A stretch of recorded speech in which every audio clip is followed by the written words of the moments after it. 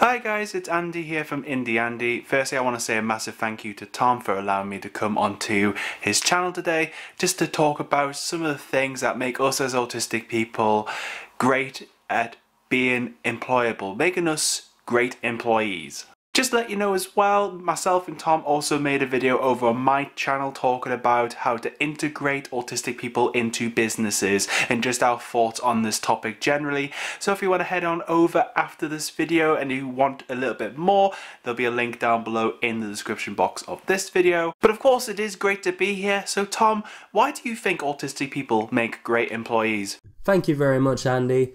We're going to go over 5 reasons why autistic people make good employees.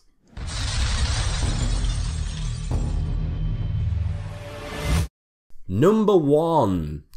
Intense concentration. Now, you may already know about the amazing ability of some people on the autism spectrum to get intensely focused and interested in a certain task. Maybe something that you didn't know is that a recent scientific study analysed the persistence of thoughts or neuronal firing between a neurotypical person and an autistic person. What were the results?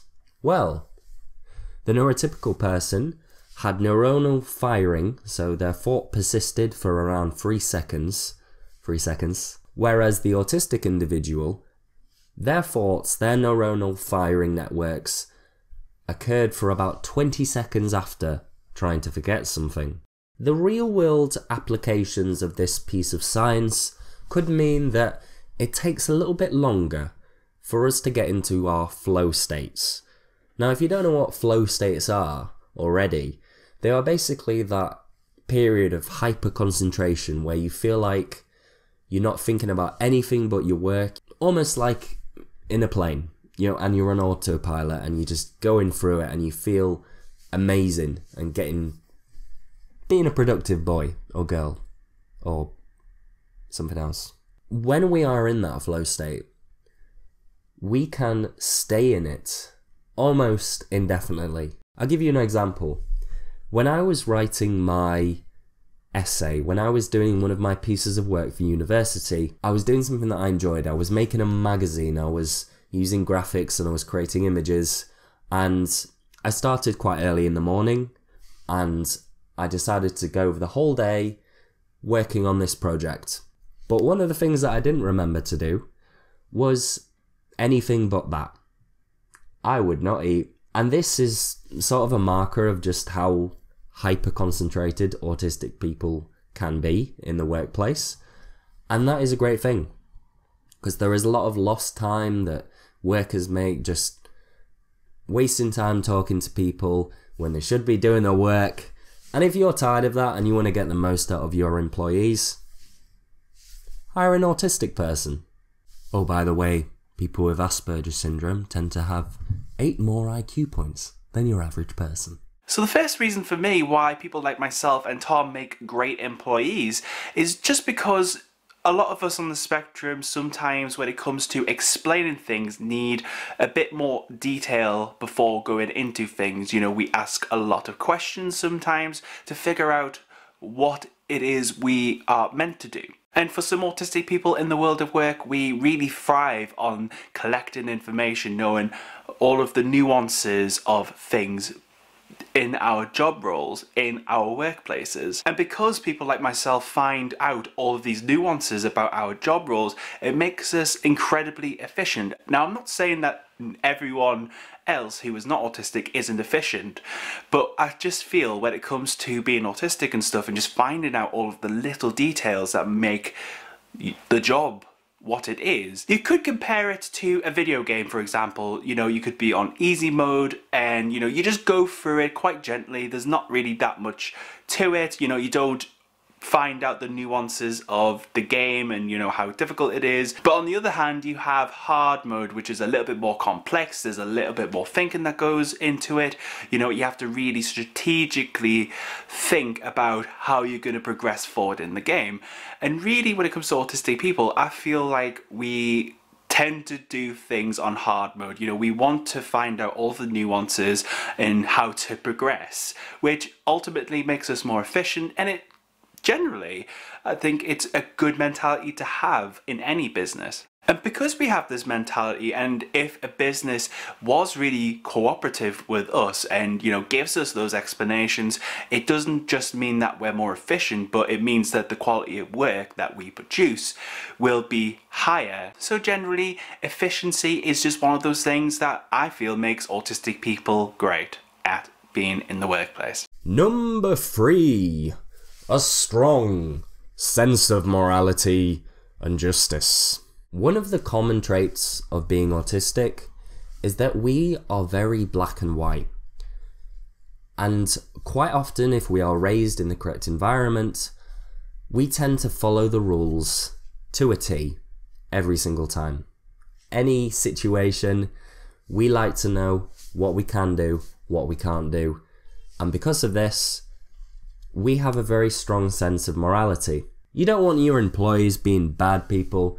You want them to be good, hard-working citizens that are going to go there, do the job, get their pay, leave. Just from my own experience of being on the spectrum, and my experience of talking to other people on the spectrum, going into schools, teaching kids with autism, lying and doing bad things and not going straight to the rules and following them to a T isn't something that is common at all. It's pretty much the opposite. Why not give those autistic people a go? Who knows? That's cheesy. The other reason why I think autistic people make great employees is this thing that I personally feel is a part of myself, and that is outside the box thinking, creativity, taking something from a different pair of eyes, or a different approach I should say, and just running with it. Like Tom has said previously in the video, autistic people, when we are really fixated on something, we have that concentration, it is a great thing. But I think if you couple that also with outside the box thinking and just having a different approach to things, it can be really, really beneficial for any business, regardless of what it is. Because firstly, if you're employing an autistic person, it means that your workforce generally is going to be a little bit more neurodiverse. There's going to be a bit more diversity within the team. And what I mean by neurodiverse is basically someone who has a different way of thinking, such as people on the autism spectrum, for example. And basically, because autistic people can have a different approach to life and a different way of thinking, outside the box thinking, it can really open doors for your business's success. And also it can help the autistic person thrive within your business because you're utilizing their own self, their way of thinking for your business, and that is an amazing thing, and both sides win. It's a win-win situation. And also, because you've got someone who is autistic in the team, they may come up with solutions to problems that your business has that you may not have actually thought were an issue, or maybe you didn't think the idea that they presented was something that you could do, which I think for any business, I think is detrimental to its success. Number 5. Yes, you are right, it is the last point. Woohoo! We're sorting it out. It's all good in the hood. It's the 5th point. The 5th one. An autistic person is direct and truthful.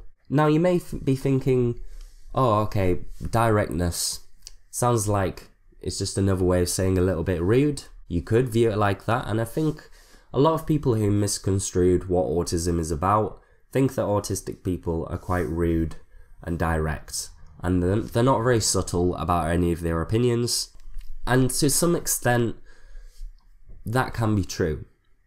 But what can also be true about this is that if they spot a problem with a way of thinking, with a way of doing the job, they will always tell you about it if you allow them to. If you make them feel comfortable and able to voice their opinions and matters, you will find that a lot of the problems that a lot of workers would just pass to the side just to save the hassle, they will be brought up and they will be solved. Autistic people work on more of a direct and logical wavelength, meaning that we want to get to the heart of the issue. We don't want to sort of dance around the bush, as I've said in my previous videos. We don't want to beat around the bush.